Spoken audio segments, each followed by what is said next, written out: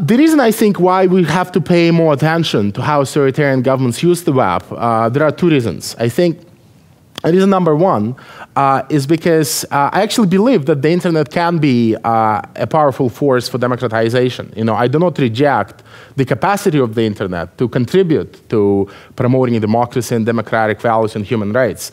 The problem, of course, is how do you allocate resources wisely? Right? And that process of allocation of resources and coming up with a strategy to use the internet as a tool of democratization requires certain assumptions about what should be done and how internet control works. If you look at how we thought about internet control 5 years ago or 10 years ago, much of it was very simple. We thought that governments, all they do is ban websites or filter websites, right?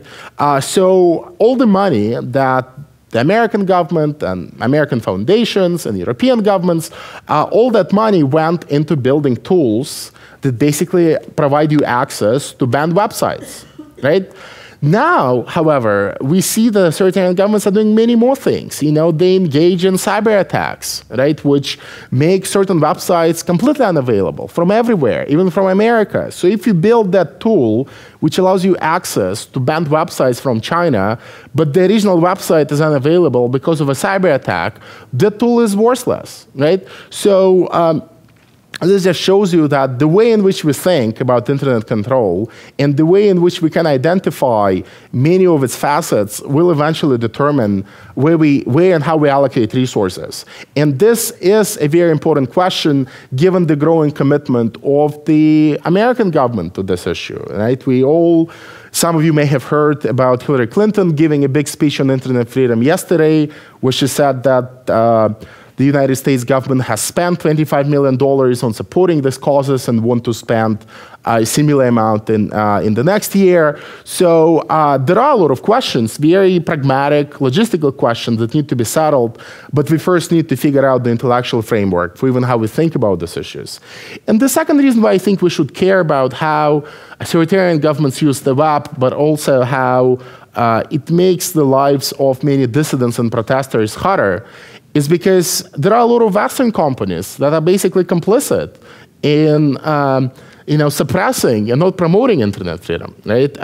Again, to turn to Egypt, the Egyptian government actually had the capacity to monitor all the traffic that was passing through its networks and to very closely watch what its opponents were doing by using technology that was sold to them by an American company called Narus, which is actually owned by Boeing. Right? And that's just one example. The same company sold similar technology to Saudi Arabia.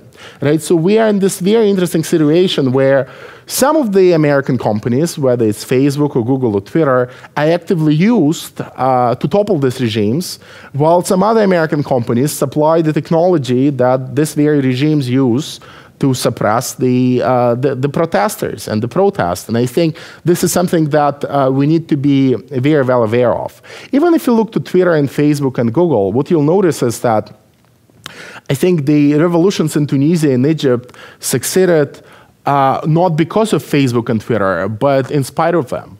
Right? They do not offer a very secure environment to an activist. And many activists have been very vocal about the fact that they want Facebook, for example, to offer them the opportunity to work there under pseudonyms, using false names. Because if they set up an anti-government campaign in China using their real names, chances are the government will come and arrest them the following day, right? So they want to use pseudonyms. Facebook, on the other hand, doesn't want to allow that. They just deleted, for example, the account of a prominent Chinese activist precisely because he was using a pseudonym, right? And they don't want to do it simply because it will harm their business interests. It will dilute their marketing base. It will make it much harder for them to sell precise and targeted advertising if they start having all those fake accounts spreading. Besides, Facebook does not want to be in conflict with the Chinese government because Mark Zuckerberg just visited China and they're thinking of expanding there, right? Again, so there are a lot of business tensions here that I think need to be resolved.